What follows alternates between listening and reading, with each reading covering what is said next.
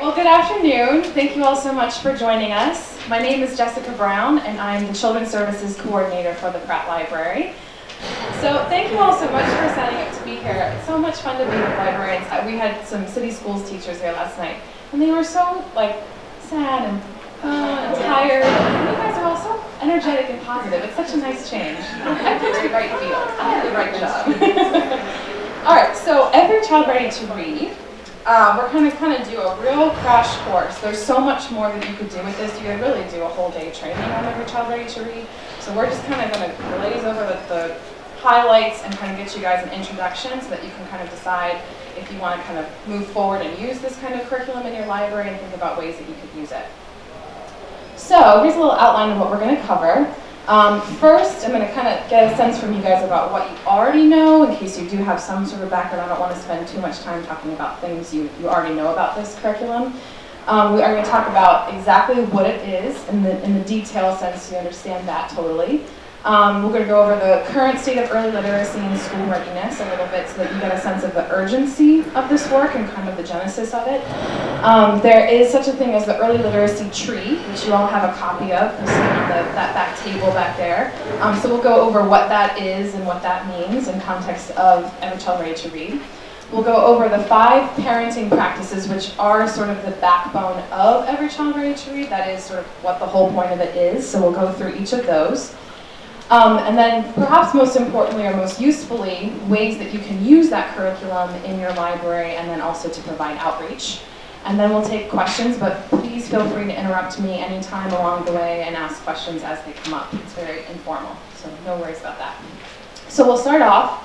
Tell me what you know about Every Child to Read. Just shout out buzzwords you've heard, things you know, anything that you already know about it. Nothing is okay too. We came out with a second version of it. Okay, yes, excellent. There's a second version of it. We'll talk about that for sure. A little more detail. Anyone know anything else? Yeah. Yeah, the sing, talk, play, read, write. Yes, I think you get them all. Read, write, talk, sing, play. Yeah, there's 5. So those are the parenting practices. So you know those, but do you know what they mean or how to do you know anything beyond just those words? It is birth to 5. Yes. Yeah, that's good. Okay. Anything else? So I'm getting a sense that you don't have a totally comprehensive understanding of this. So crash course is appropriate. Okay. Good. I just wanted to check. So I want to start off by sharing a video with you. This was put out by the Holland Center for Language and Literacy, which is at the Atlanta Speech School.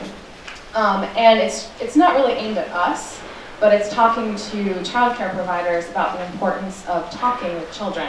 And so while you're watching it, I want to talk to you afterwards about your reactions to it and maybe some of the things that you're thinking as you're watching it. And it's definitely tugs at the heartstrings. We're in trouble. It's getting worse. Our futures are at stake. The problem is teachers telling us to be quiet. And when they do want us to use our words, a lot of us don't have any. They want us to stop talking and pay attention. But I can't if I'm afraid I'll make them mad. We know that there are times when you need our attention. But if we keep on being quiet, we never learn how to use our words. And they will fall further and further behind. Let me show you where it starts. That's my friend on the changing table. There's our teacher, Miss Ellis. She always took good care of me, but I wish she would have talked with me. She just didn't know it was important.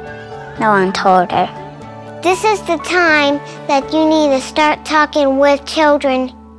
We are beginning to put words together even though you may not understand us yet. So we want to learn from you. But the talking shouldn't stop there.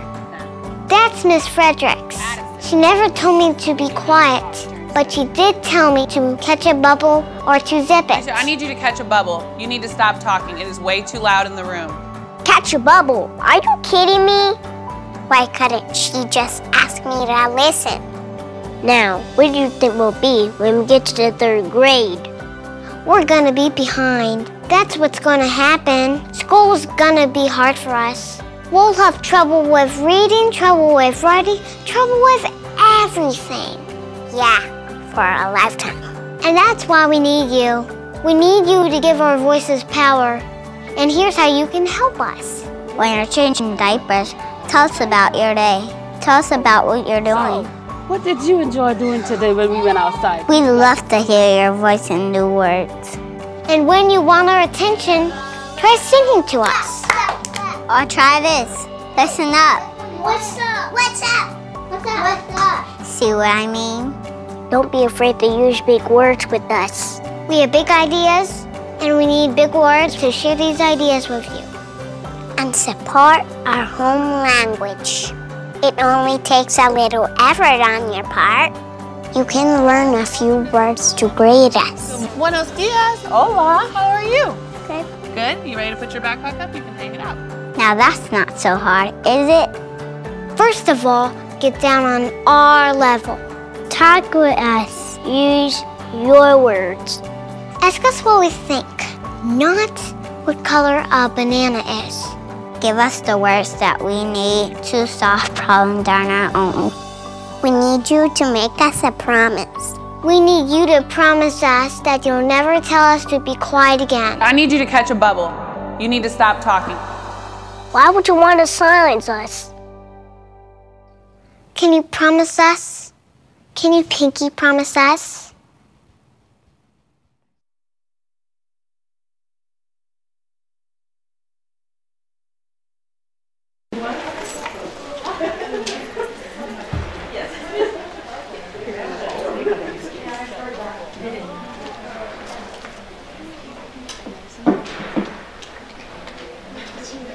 Yeah, the catch a bubble thing. Have you guys heard that before?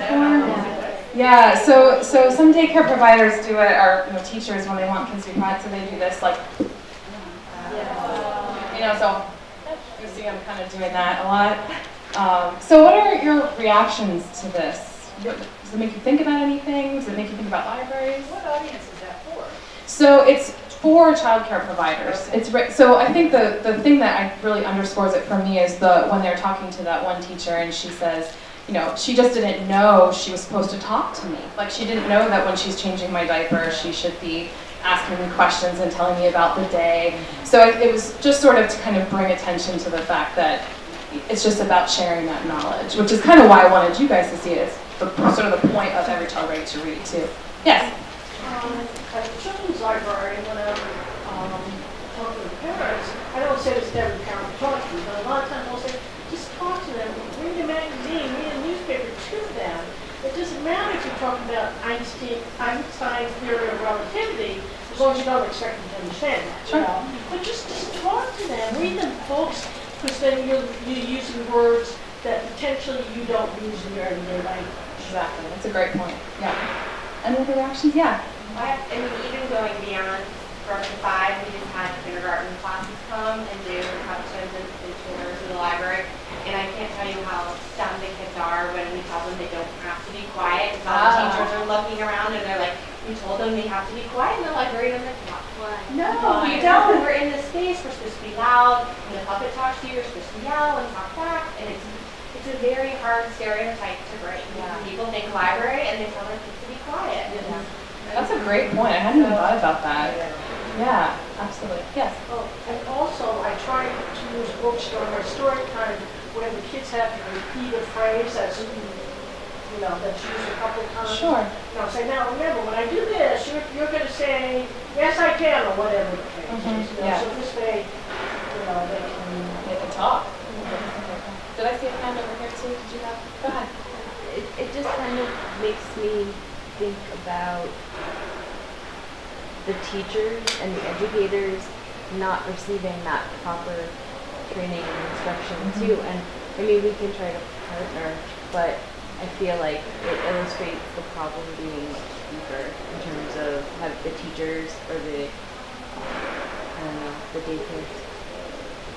I don't know, just wishing that infrastructure and support system was a little bit better as well. Absolutely, sure. Yeah. And I think that's one of the things that you'll find you can use this curriculum for. There is a whole section of it that's just geared towards sharing it with community partners and stakeholders, so that you can kind of empower them with some of this language to know that it is okay to do these things or that they should be doing those things. And then we can reinforce it in the library, to your point, of encouraging kids to talk and sing and play in the library as well. So thank you for sharing your reactions. I just think it's, like when the kids are telling you, like, don't tell me to be quiet. Oh, it gets me every time. So here are some absolute very basics about the curriculum, or as I like to call it, the stuff everyone assumes is obvious, but maybe is actually not. So ALSC and PLA joined forces almost a decade ago to work on the first edition of Every Child Ready to Read, which was, yes? I'm sorry, I do not know what ALSC is. Oh, sure. So ALSC is the Association for Library Service to Children, and PLA is the Public Library Association. So there's actually a joint committee that worked on this and continues to work on it. Actually, Dorothy Stoltz from Carroll County is the current chair of that committee. So we have some strong Maryland representation with this work, which is awesome. So those two organizations were responding to the sense of urgency that they felt kind of in response to that video, some of the themes of that video, which is there's a real crisis here of not preparing children to enter kindergarten, and we need to address that. So this is geared toward children ages 0 to 5 primarily, although I think you could really use it going up a little further as well. So you were right about that, 0 to 5. The first edition came out in 2004, and it was very much geared toward early literacy skills. So it taught, the idea was to teach parents what these skills are so that they knew how to reinforce them at home. So it talked about phonological awareness and phonemes and background knowledge and all those kind of education terms. So then they evaluated the first edition and they found out that that's really not a very successful approach to teaching early literacy, and that the crucial thing is not so much that they know what phonological awareness is, but rather that know what practice they can do to develop phonological awareness with their child. So then the second edition came out in 2011, and that edition focused on 5 parenting practices that nourish and encourage the literacy skill development in children. So they kind of decided it wasn't as important to make sure everyone knew what that phonological awareness was, but really how they could practice those things at home. So it is an actual kit curriculum that you can buy. It's $200. They sell it in the ALA store, which is kind of a hefty price tag. But what it includes is a hard copy of the curriculum, which I will pass around for you all to see. Hefty. And along with that, you get a DVD with videos on it, which we'll see a couple of those today.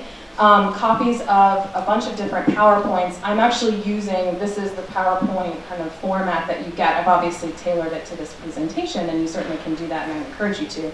But it gives you all the backgrounds and kind of all the facts. So you could really use it out of the box if you wanted to. And then it does have some supporting materials in it as well. So before you run out and buy this, I do believe that every library system in the state has a copy. It probably lives with your youth services coordinator if your system has one. But DLDS, the Division of Library Development and Services of MSDE, bought that for us all. So before you run out at your branch and go buy it, make sure you find out if it's already in existence. Yes? I have a question about the DVD. Mm-hmm. Does that include DVD videos for parents? So we'll see a couple of them. So the DVDs are, or the videos that are on the DVD are sort of modeling parenting practices. So there'll be a clip of a parent talking to a child and a clip of a parent reading to a child. So the second question to that I have for people here, has anyone done a program in their system for parents, like an evening program for parents? Some libraries have. St. Mary's County has done that pretty successfully, and they've done several family literacy nights. A lot of the libraries that have already rolled out the Race to the Top parent library cafes have used a lot of this language with that too. I want to say Carroll County has used it. I don't want to say that without knowing for sure. Okay, so yeah, so there are libraries that are using it in a family night kind of model. And you'll see in the curriculum there are 3 pieces that you get. One is a piece that's geared towards staff or to community stakeholders, so it's kind of talking to the practitioners. Then there's a chunk of the curriculum that's designed just for parents alone, so if you were doing a solo parent workshop. And then there's a chunk that's for a situation where a parent and a child are in the room together. So there, I mean, it just depends on what works for your community and what makes the most sense. Does that answer your question? Yes, thank you. Okay. There is a Spanish language version of this, which is very recent. You can see it came out in 2014. It's $99 and it's electronic only, so you don't get the printed curriculum binder like you see coming around. You just get to download the PDFs of all of the curriculum. But it is much needed, and I'm really glad that they finally put that all together. And there are other items that you can purchase from the ALA store too. There's posters, there's bookmarks. I have a sample here of a brochure that you can get that talks about the parenting practices. We'll go through this in more detail.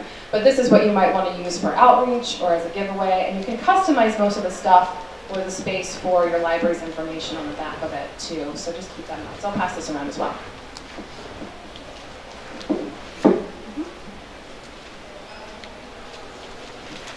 All right, so those are the very basics.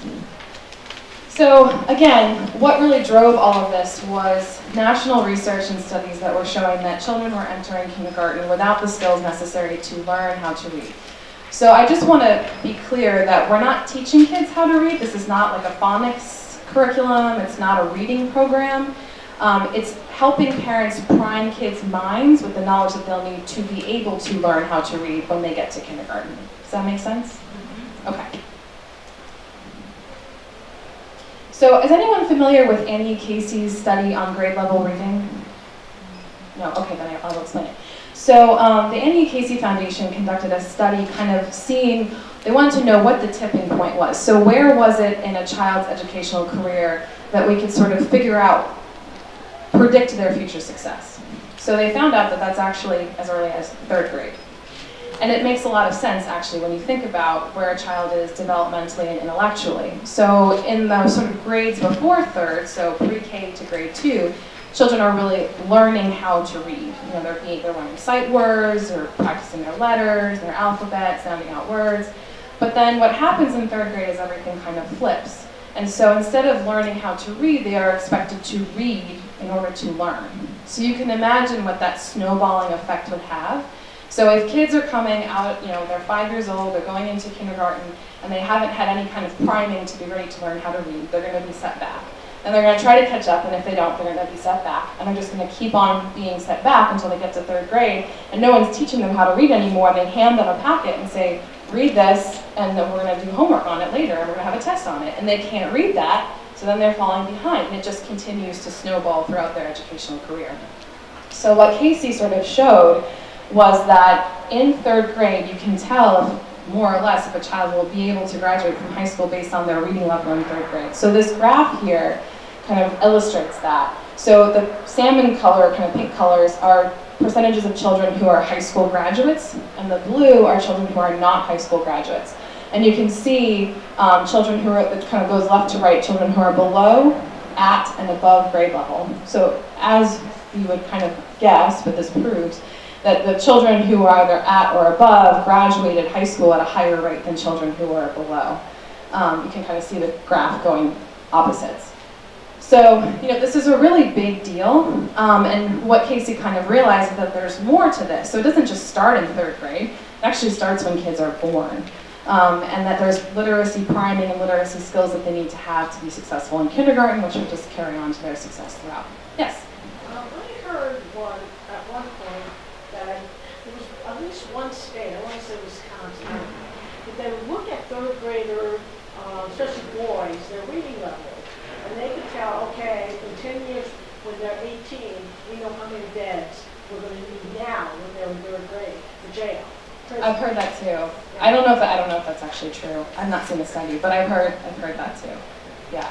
So 3rd grade's a big deal. So anyways, all this to say that we got to catch them when they're young, and here's proof why. Here's the data to support it.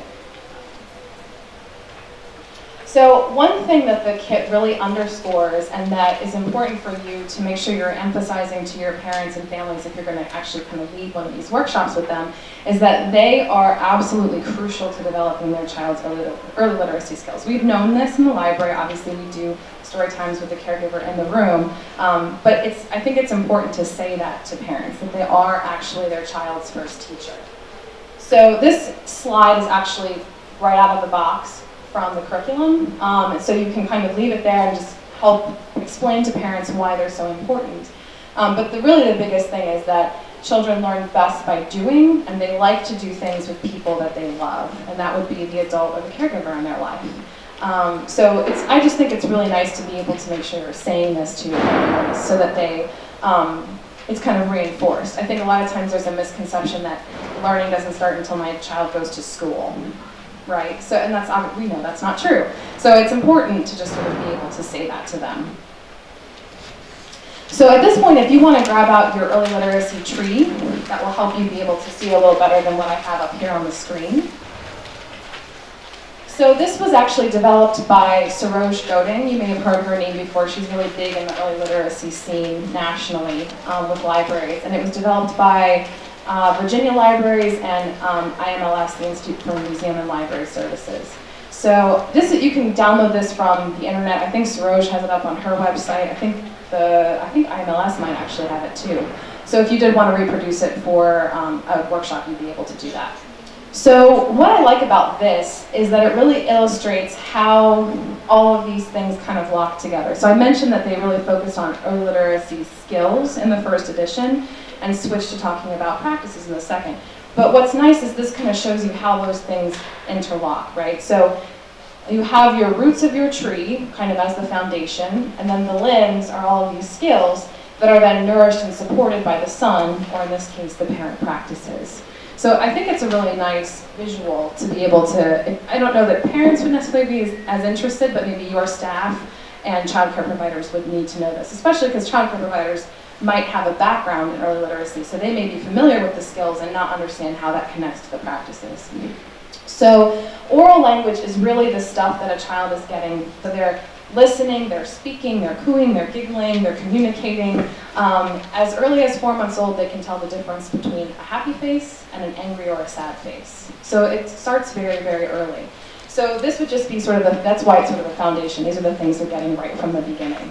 So then phonological awareness is really their ability to hear smaller parts of words.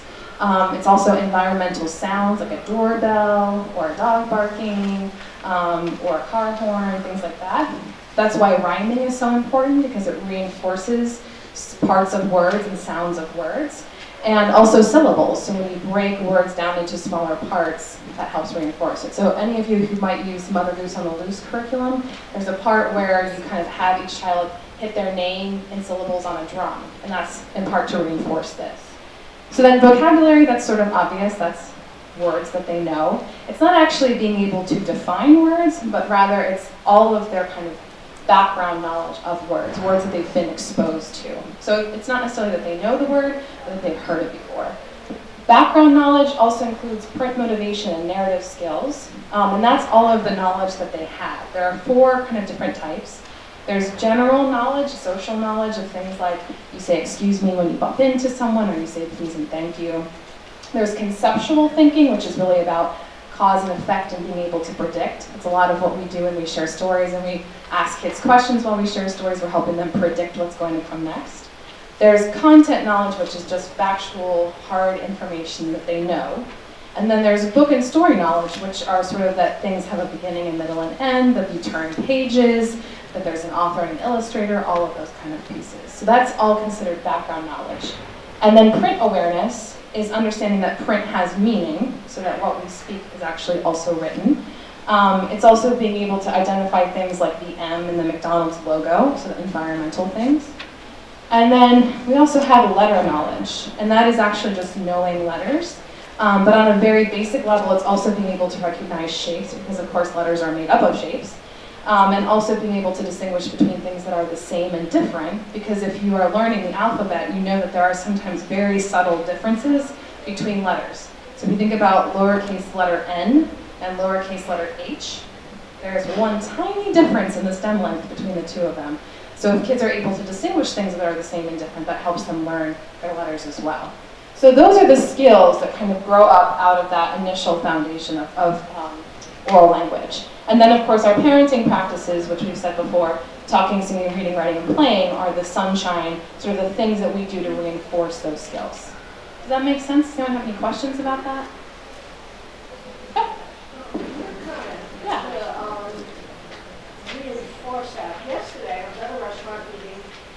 And there was a mom sitting near me with her 2-month-old little girl. And every time the girl saw me take her cup, my cup to drink, or she'd grab her sippy cup, she'd look at me and go, cheers! You know, she didn't really understand, but she knew to hold the cup and say cheers. Mm-hmm. Yeah, absolutely. So she's got that background knowledge. It's like knowing excuse me or please. It's one of those social cues. Yeah, absolutely. Yeah. All right, so in order for kids to learn how to read, there's 2 things they have to be able to do. The first is actually learn a code. So that's essentially the alphabet. And then the second is to actually understand what that means. So because you all already know how to read, I guess, I'm hoping, it's hard to kind of recreate what that feels like. So if you look at this slide, you can see they've assigned some generic symbols to our alphabet. So if you're working on decoding this, can anyone explain what that sentence is in red, what that says? I heard it. I can read. I can read. So this is a process that essentially a child has to go through when they're seeing squiggles on a page. I don't know what that means. So before they can even understand the meaning of something, they have to actually be able to read it and to understand, to see it kind of out there. So the second part is understanding the meaning. So it's one thing to be able to read the thing, but it's another to actually comprehend it. So sometimes you might see kids in your library who actually can read something really difficult, like War and Peace or something, but they are not understanding at all any of the meaning of that book because they can read the words, but there's a different step in being able to understand it. So this example here is pretty simple. So Leah is hipple when she romps with her mom. I'm perfectly capable of reading all of those words. I have no idea what hipple means and no idea what romps means. Now, what kids can do if they have a good kind of background knowledge and they're using context clues, they can look at the picture and they can use the other words in the sentence, and then they might start to guess what it means. Anyone have a guess of what this is actually saying? Yes? Happy when she reads with her mom. Yes, Leah is happy when she reads with her mom. We kind of deducted that. But like I said, I can read those words, but I didn't know what they were. So just because I could read them didn't mean that I had the meaning. So I think that's important, to understand, especially sometimes when you see kids in your library, again, who can read at a very high level but may not be comprehending. So this is where the parenting practices really come in. So it took all of this research and it turned it into jargon-free terms. So rather than telling our parents, this is phonological awareness, and they look at you like, I don't know what that is, I don't want to be in school anymore, like, I don't want to be, I don't want to know. So it takes all of that and takes out the jargon and it turns it into simple practices that parents can do at home. So the most important message are those 5 words: read, write, talk, sing, and play. Say that again. Read, write, talk, sing, and play, which is right here on this next slide. So you've got it in your handout. So going through these practices, the first is talking. This is a slide that's taken right out of the package, so you can kind of see what it looks like. So you're going to, help people understand that children learn language by listening to parents talk and joining in the conversation. Has anyone heard of the 30 million word gap? Have you heard that thrown around? Some of you. So there was a research study that was conducted that pretty much determined that kids who come from families who are more affluent have heard, on average, 30 million more words than children who come from a lower socioeconomic status by the time they start school. 30 million words. So that talking piece to that video that we watched, that's why that's so important. That's all that background knowledge that they need, all of those kind of words that they've been exposed to. So that's why it's so important to really reinforce that with parents and with child care providers. So one thing that I really like that this curriculum does, again, a slide that's taken straight from the package, I think a lot of times adults who don't speak English as their first language get hung up on not wanting to make their kids be speaking not English. And what this is telling them is really they should speak always in the language that they feel most comfortable in. It's worse actually for a child not to hear any language at all than it is for them to hear it all in French and then learn the English translation when they go to school or when they're in childcare. So please make sure if you do have families that don't speak English natively that you encourage them to continue to talk with their children regardless. So talking, again, a slide that comes from the curriculum, they talk about using rich talk with the children. And rich talk just means, as opposed to telling a child, go get that for me, If you point to it instead and say, please go get me that red round ball, then they've just got 3 words that they may not have had before because you explained to them in a little bit more detail what it was you actually wanted them to get. So that's what rich talk is. It's also important to take turns with the child, even if they're an infant. So instead of just babbling on and on and on and on and on and reading them from the newspaper, it helps to actually have a conversation with them.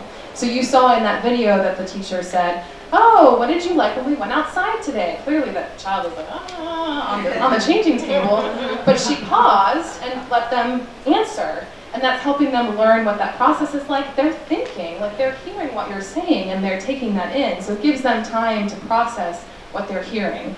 And then eventually, and they might actually respond to you with a babble or a goo or some slobber or something. So it's, it's still important to have those pauses.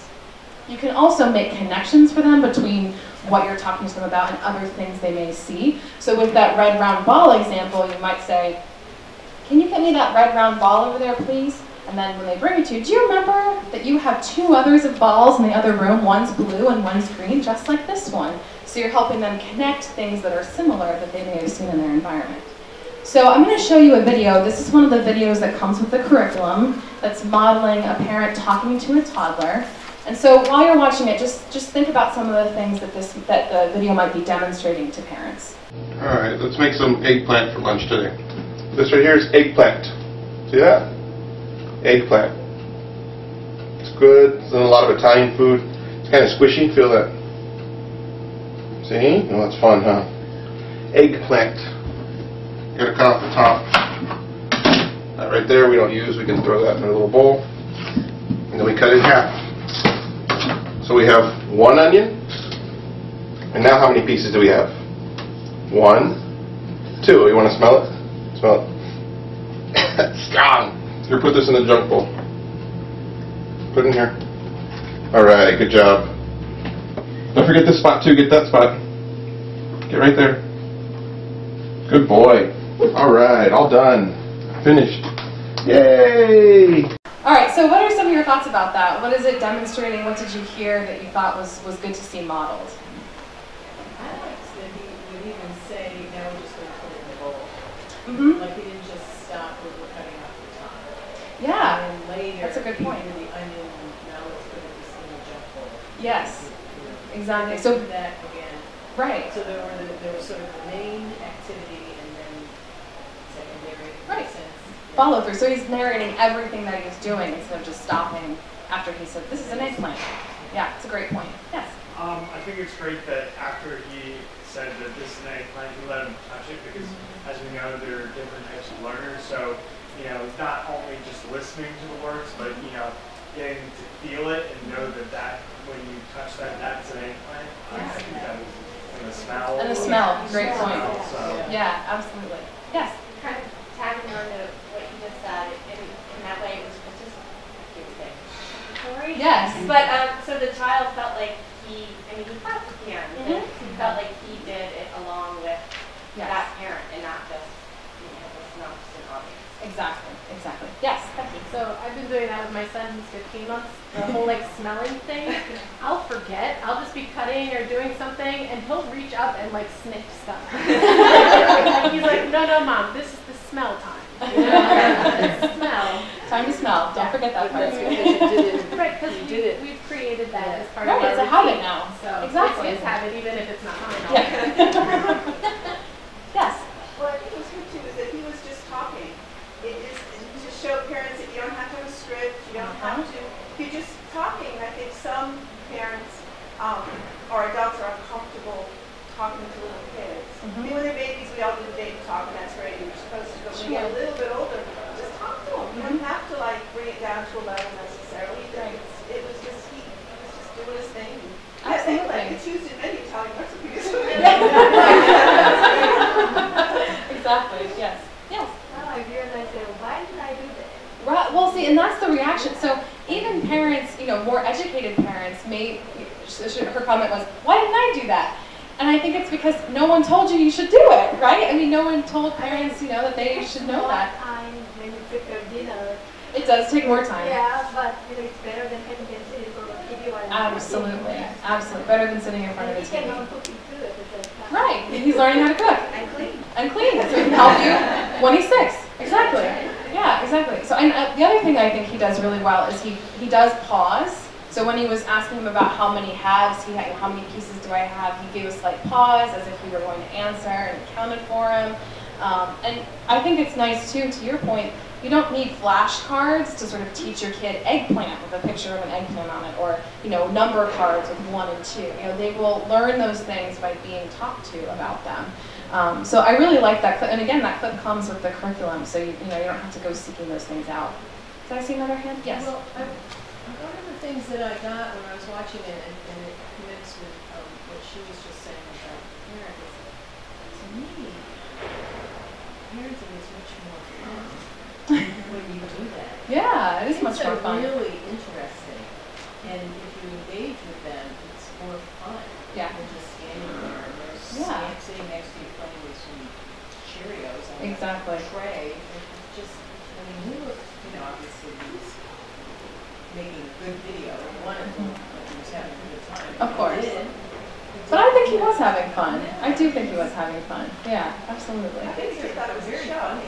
Oh, yeah. I mean, what's going to show next? What's going on? Yeah, it's like a magic Like trick. I said, watching Dora, he'd be watching Dad chop meat. Absolutely, yes. He seemed perfectly happy and excited to be there. And again, to Becky's point, if that's his routine, that's his habit of sitting, and he's been doing that since he was able to sit upright, then then he'll be fine. He'll be entertained by that process. Great. All right. Well, moving on here. I do embed, usually when I use this training, additional ways that people can do each of these practices with their children. And I try to do things that don't cost any money or would be used with things that are around the house, so that they're not thinking they have to buy some expensive educational set of something or others. It's really just about the basics. So talking about environmental print, pointing out shapes and colors, things that we do in our story times all the time. Playing the letter game, so we're going to go eat at a place that starts with the letter M. Where do you think we're going? They may not answer, or they may take them 5 times before they get it right, but you're going to reinforce that for them so they start to connect McDonald's with the M, sort of, so it kind of goes that way. And then, of course, always finding things that are relevant and important to the child. So, oh, look, toothpaste starts with T. Tanya, your first name starts with T, too. And they'll be more inclined to remember it if it's all about them, because that's how kids are. All right, any questions about talking? So one last point on that is storytelling. Something that we do in libraries, of course. I think something that's intimidating for parents, but what I like about these 2 examples is that they're not retelling, a fable or a folk tale or a fairy tale. They're just telling the kid about what they liked to do when they were little, or the story of the day that they were born. Things that they should be able to recall pretty quickly and easily, and they wouldn't be too intimidated to retell because they own that story. So that's a great thing to point out to parents when you do the talking segment, is that they can just talk about stories, family stories that are important to them. So the next skill is singing. This might be the one that actually hangs parents up the most. I think it hangs us up sometimes the most, because you don't want to be singing in front of people, or you feel silly, or you feel embarrassed. But it's so, so important. So again, here's the slide that comes right out of the kit, talks about singing, how it develops the listening skills, how it slows language down so kids can hear the individual parts. So if you think about when you sing Twinkle, Twinkle, you're singing twinkle, twinkle, little star. So you're really exaggerating each of the sounds in the words in that song. So it's really important. And then of course, they're gonna learn new words by hearing songs. So I would like to always say, I don't say twinkle in my everyday language. But of course, when you sing Twinkle, Twinkle, Little Star, you're giving the child a piece of vocabulary that they wouldn't have had before. Yes? Well, I notice with children, because I do not have a melodious voice when I sing. I don't even know very well when I talk, but anyway, they don't care. They don't care at all. They can't sing. As long as you get the words right and the movements right. You gotta get those 2 right. Right. Because I was doing 1, 2, buckle your shoes, and then it was 3, 4, shut the door, and I was saying close the door, and this one little girl yells out, "It's shut the door!" I'm like, so right. she didn't care how I sang. Right, exactly. And then another kid, I was babysitting, and we were doing Annie, and I was, of course, Miss Hannigan, So and I was just making up stuff. Oh no, you have to do this. So they don't care. No, they don't the care tone. if you're, Beyonce. It's okay. Parents might want you to be, but you're not. It's okay. So yes, encourage parents to sing familiar songs, things they know. If they have a favorite, not too raunchy version of a radio song that they like, they can sing that to a kid. It's all good. Clapping out rhythms and the syllables to words, like in the child's name. That goes back to that Mother Goose on the Loose concept I was telling you about with the drumming, the syllables in the child's name. And then, of course, making up songs. Totally just pulling them out of the blue about the chores you're doing or the trip you're taking in the car, on the bus somewhere. All of that works, too. So, really simple things. Yes?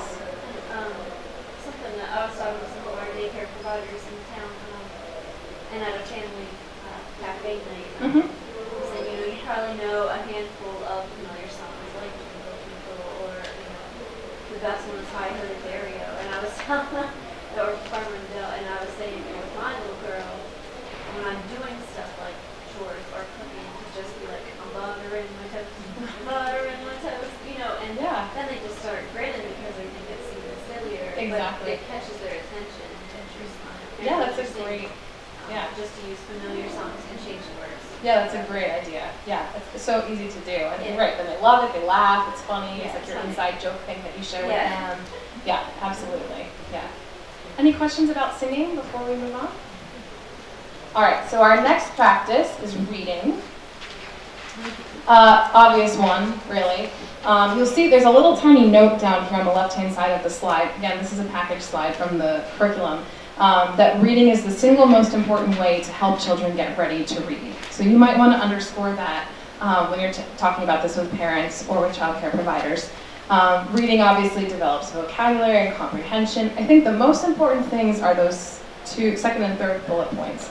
It nurtures a love for reading, right? We know that, we're in the business, but I think it's important to remind parents of that. And also that ultimately it's going to motivate a child to want to learn how to read if it's something that they love to do with you and you're the one who can do it and they want to be like you, then it's going to all come full circle and they'll really be excited about learning.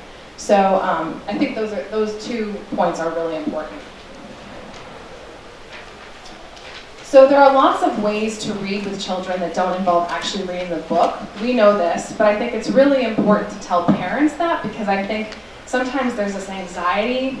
It's like the I must finish the book anxiety, like adults have that, like it's a horrible book, but I'm just gonna slog through it, right? So I always tell kids, life's too short. If you're not reading it for school, give it up, right? So I think it's important to empower parents like that too, that your child may not be you may not feel like they're paying attention to every word, or maybe they're bored after 5 minutes, and that's totally okay. There are also other ways you can share books, like doing a picture walk. Has anyone heard of this concept before? A couple of you? So the picture walk idea is just that you read a book with a child, but you don't ever read the text on the pages. You read the pictures, more or less. So you're telling the story of the pictures on the page. You are helping the child learn new words. They're taking turns. If they're at speaking age, you could have them tell the story of the pictures that they're seeing in the book. It's like a new book every time. It's particularly useful if you have parents who are of a lower literacy level and they may have their own issues or hang-ups or intimidations about reading. If you give them a wordless picture book, there's nothing they can read. They don't have a choice. They have to tell the story of the pictures. And that might be a really successful way to help them be involved with reading with their child. You could also have people make a book. You could do that at one of your family nights if you wanted to. If they bring family photos, they could do a book about the story of their family. And also encourage parents to share board books. We have many of them. But there's that whole, a book is sacred, do not rip the book stays on the shelf kind of concept that we want to bust through. And board books are a really good way to make that happen. So I want to share another video with you from the curriculum. And this is of a parent and child sort of doing a picture walk. The keeper said, stop. Stop. And the elephant he's right there. The elephant's getting out first. The elephant gets that. Now somebody not holding it. The mouse. Did the mouse hold it? Hold what? A banana. Now we're getting tired. They're all getting tired? Yeah. Who else is coming? Tell me about this. Huh? This one? What's that? I don't know. The hyena. And Just a giraffe. This is the little one and the big his sister and his daddy. his daddy's coming too? Okay, so that was a little harder to hear, plus she's like a 3-year-old and she's not really easy to understand. But any reactions to that? Thoughts? What did you see the mother doing? What did you notice about the child? Yes, Lisa. Well, you know, the child is sort of telling the story to the mother, and it's kind of nice because she's developing skills that she'll need when she actually learns how to read text, like understand context. Absolutely. Yeah, and using the pictures for context clues if you don't know the word. Right. Excellent. Yeah, really good. Yes. I like when little Noah was saying, I don't know, and then the mother was just encouraging her. Prompting her to give an answer. Yeah, and it was like, oh, that looks like Daddy's stomach. Yep, exactly. Yeah, great point. Yes. I actually didn't like it. It was supposed to be a bad example. I mean, she would never touch the book. She would never turn the pages. She wasn't, she'd give like a 1 or 2 word answer. So to me, that was a video of what, but I don't know if that's the right answer, but it actually made me cringe. Yeah, it's not supposed to be a bad example, but you could use it that way. I think the thing to emphasize about it is that we heard the mother speak like 2 times, which is kind of cool. It really was the child telling the story and kind of directing things. And yeah, the mother was trying to, I think, help her focus on the pages without getting too far ahead. So I think it depends on how you'd want to use it and maybe how you explain it. So yeah, I agree with you that it could be frustrating, and she kind of is like a little bored at times maybe. But I think the important thing for your families to see is that the child was totally reading that story without reading the words. That's the point of that clip, I think. Well, then I clearly missed it. Well, see, this is why it's good to watch the videos before you show them. Other reactions? Yes. Well, I agree. I was struck with the fact that the mother could say a whole lot. She asked a couple of questions for clarification. Right. But when the little girl said something about their brother and sister, and she never at any point said, no, sweetie, look, this is what, she never corrected her story or redirected it. She let it just flow. Let it go, exactly. Which was good. Yeah, absolutely. Any other comments? Okay. So the next practice is writing, which obviously goes hand in hand with reading. This is a slide right from the curriculum, so you can embellish it if you wanted to. So I think what's important, and this is another of the slides from the curriculum, is to kind of show parents the progression of a child's writing and to value all of it. So just because when they are very small and they're pretty much just making marks on a page or scribbling, that it's still a part of this longer process that's happening that's walking them towards being able to write independently. So from the making marks phase, of course, they're able to draw something that more closely resembles a person, a very round person. And then from there, they may be picking up some letters, but they may not have mastery of all of them, so they'll start to just kind of write out the letters that they know. I think I see dad in there a few times, but then there's just other random letters. But this is still important, and they don't necessarily need to be corrected. They're just trying to own that process of writing the letters that they do know. Then, of course, the big one, writing your name. They're going to master that one and be very proud of it. And then hopefully from there, they'll be able to do some more writing. So this one's kind of hard to see, but this is written by Saul. And he drew a picture of himself next to like a castle. I think it's like a sand castle situation. And he says, I am going to make a castle. And castle is spelled K-A-S-O-L. And make is spelled M-E-K. So the point is that, okay, it's not totally right, but he's got his sentence structure down. He's describing it. He's got some complicated language in there. That's a pretty big step forward. So I think helping parents understand that your child is not wrong or bad or stupid, God forbid, for not being able to spell castle off the bat, that this is an important part of their process. So this might be something really helpful to share with your families when you're talking about writing. So then here, again, just some ways that you can write with children, things you can encourage parents to do. The obvious things like tracing letters, but then you can actually have them mold or make letters, so forming them out of clay, writing their name in a tray of rice. So you basically just fill the bottom of the tray with rice and then have them sort of trace it so the negative image comes out as the letter. You can do shaving cream in the bathtub. There are so many different ways to write. That's a little bit easier one for parents to grasp because they have writing utensils and things around the house. But it can happen in a lot of different ways. Any questions about writing? Yes? So, for us as librarians, how, with the 0 to 5s, how would you guys incorporate writing at all into story times? Because I find that's the one thing that's lacking for my story time. So the question was, how do you incorporate writing into your story times? If you're not doing Yeah. If you're not going to do a craft.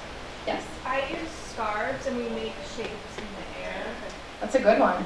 Making shapes in the air with scarves.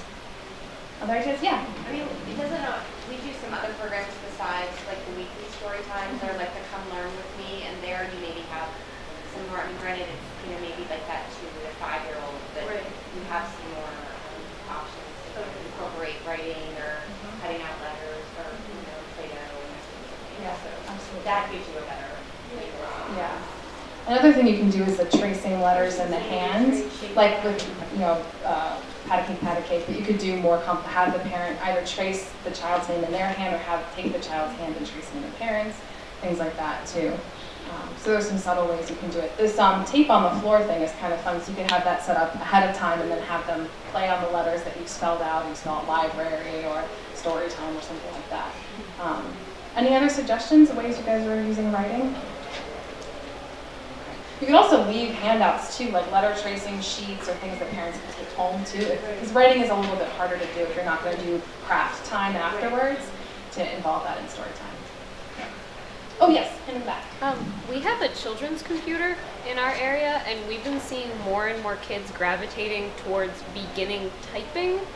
Would like picking out letters on a keyboard fall under the writing, or is that a little bit more towards like reading writing? It's a weird stage. Yeah, it's weird. It probably supports both. I think it's a little bit more reading and letter recognition than it is actual command of making the shapes and making the letters. But I think it bridges the gap, certainly. Yeah. Any other things about writing? Okay. So the last one is playing. And this one might not seem obvious to families. We've embraced play for decades in the library, since the dawn of time. But it's important, again, this is a slide from the curriculum, that children learn through different kinds of play. And one thing I think it's helpful to explain to parents is that the way that children engage in dramatic play is similar to them understanding that words represent spoken sounds, that written word is also spoken. So, for example, if they're playing pirates, and one of the kids has a cardboard tube that they're using as a telescope, they know it's not a real telescope, but they understand that it's representing a telescope in their play. And that's the same thing with words, that what's written on the page is representing what they're speaking. So it is reinforcing a pretty intense concept, even though they may not be reading while they're playing necessarily.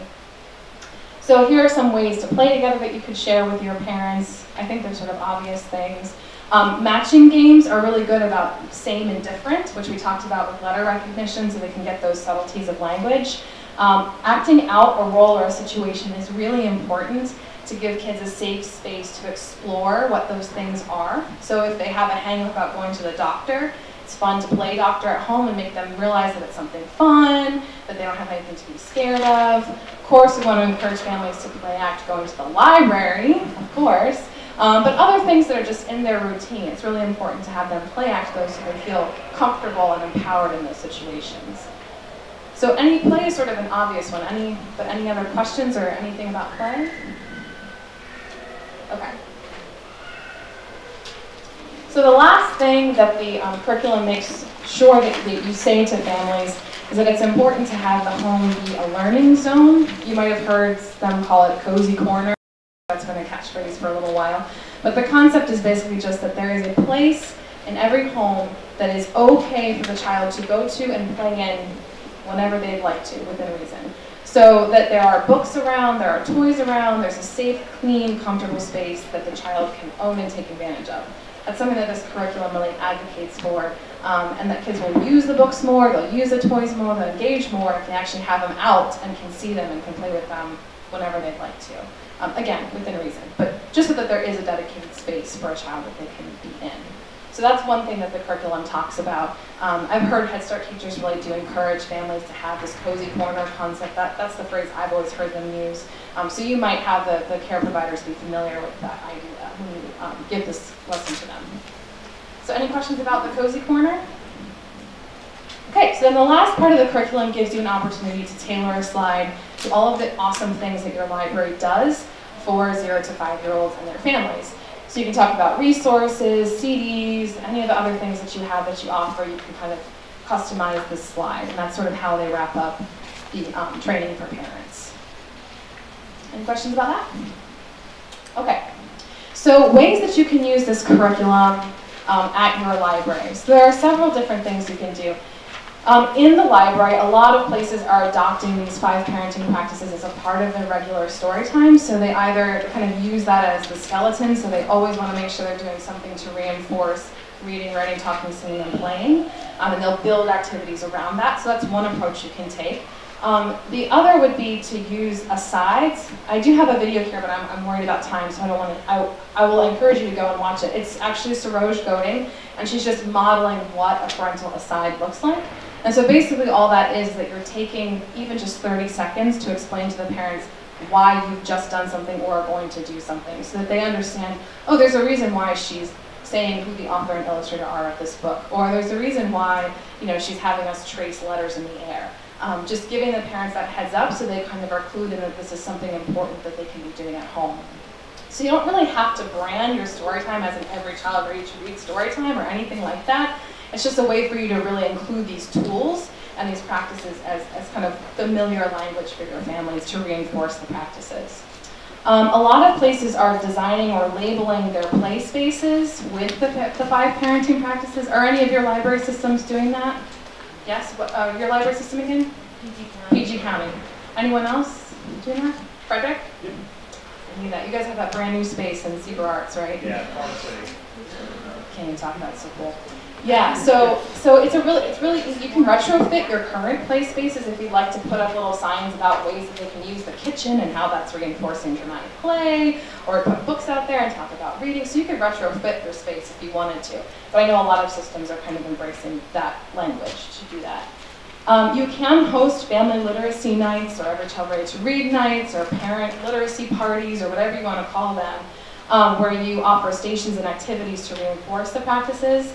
I put a link here to a page on the Every Child Ready to Read NING, which I definitely encourage you to check out if you want more resources, that has, they call it Every Child Ready to Read games, and they just basically set up stations around the room, 5, 1 for each of the parenting practices, and encourage families to work their way through them. So it can really be kind of self-driven. You don't have to do a formal spiel like this unless that suits your community or that suits the situation. You can really just invite parents to explore the practices with their kids. And I think that's one of the most successful ways to share them. Any questions about that? Okay.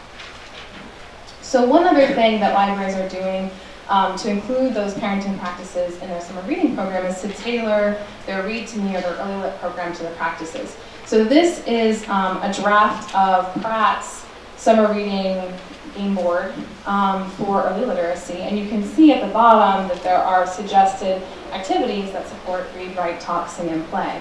And so what we've kind of done with our summer reading program is, rather than requiring number of titles read or minutes read, we just ask parents to either share a book or a story or one of these activities with their child every day, and to mark off each day that they do that, and then we reward based on that system.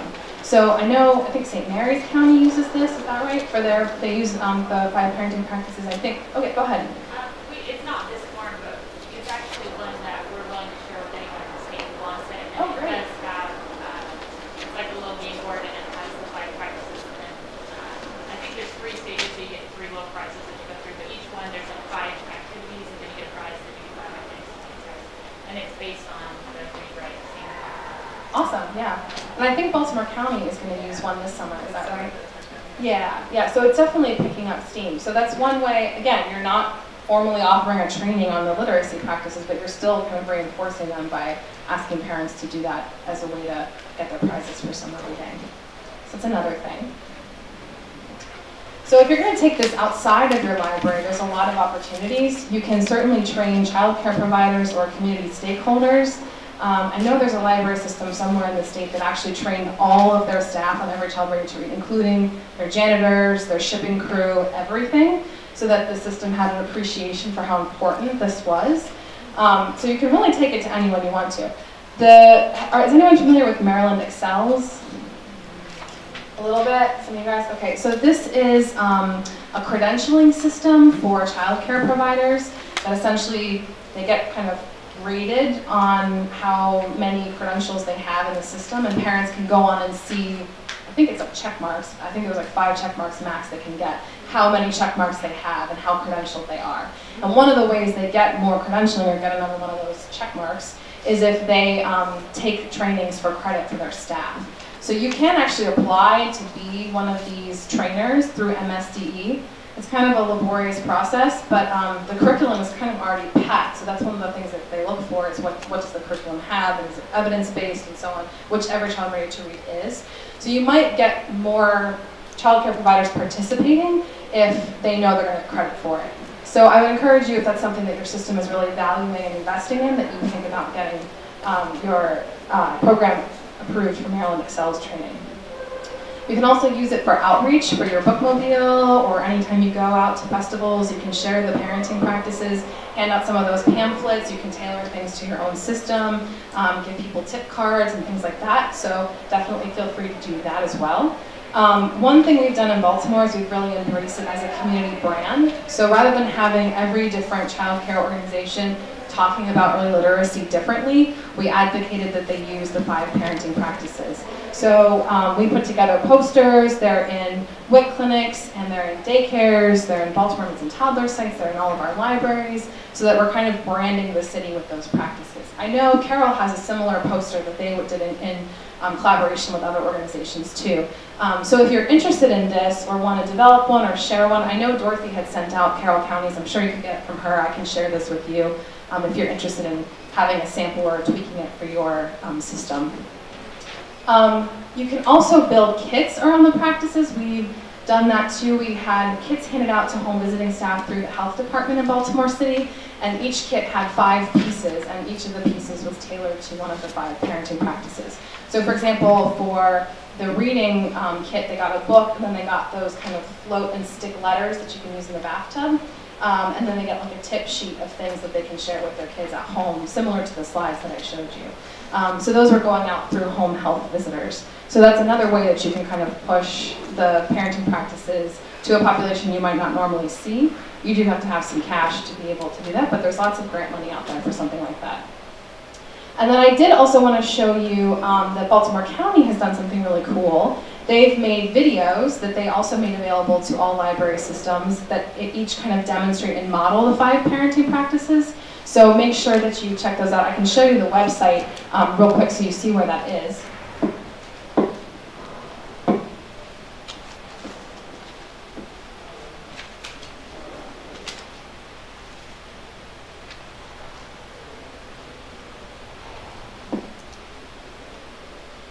So you can see they have all of the, you can see the 5 practices right across the bottom. There's a nice introduction for each one, and then it does go through, you can see the dad and his kid, they're modeling one of the practices. So that's a great one. You can use those if you kind of hate the reading one from the curriculum. You could supplement maybe something with these. These are really nice. They were professionally done, and they're very high quality, so I'd recommend sharing those too if you're interested. It's Baltimore County Public Library's website. So if you go to bcpl.info and then you go to their kids tab, there's birth to 5 resources, and that's where it is. Are those the videos from the DVD that comes? No, Baltimore County did they did their own. They did their own, which is why I say they're very high quality, because they're like professional grade, they're very well done. Yeah.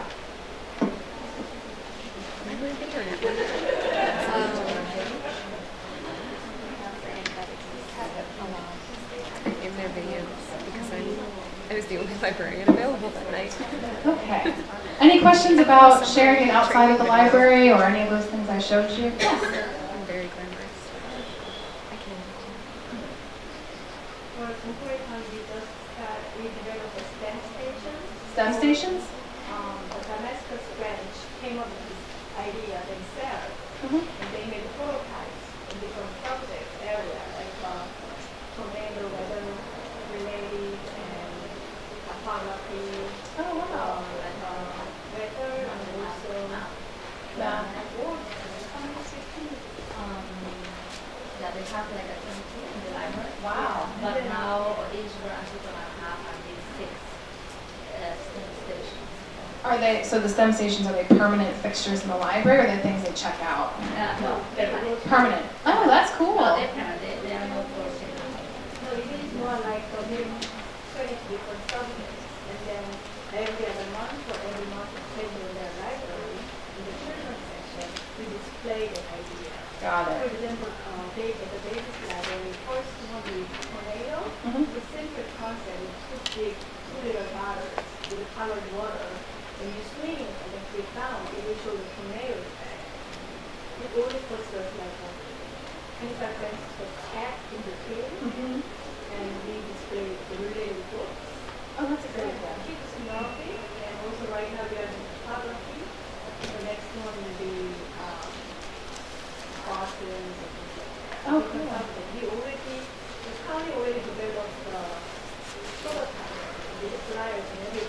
It's easy to display everything in the library. That's nice. That's nice. So I don't know if you guys can hear all that, but they have STEM kits, and they're using them. There's 6 of them that are in the children's department where kids can kind of interact with them. So one was like a tornado for weather, where they kind of the 2 bottles with the colored water where you can spin it and shake it, and it makes like a tornado. So they're sharing those around. All the branches have them now, or will have them. All the branches will have them. Right now, only one branch. Got it. They will all have them. And that's something you can do too with this. You know, if you wanted to do 5 parenting practices as little stations in your library and children's department, and have a different one and swap them around, you could do that too. Absolutely. Okay, so I wanted to just make sure I reiterated that you should check out the Every Child Ready to Read Ning. It's everychildreadytoread.ning.com. I think you do have to sign up for it and just get approved to be a member, but then there's tons of resources there. You can download things. Those games I mentioned are there. There's like a community, so you can post questions and get answers there too. So I just want to make sure I pointed that out. So with that, we have just a couple minutes left. If anyone has any questions or anything they'd like to raise or comments. Okay. You're like, it's after lunch and it's hot in here. It's so hot in here. You're welcome. Well, if there aren't any questions, I will let you all go. Thank you so much for coming.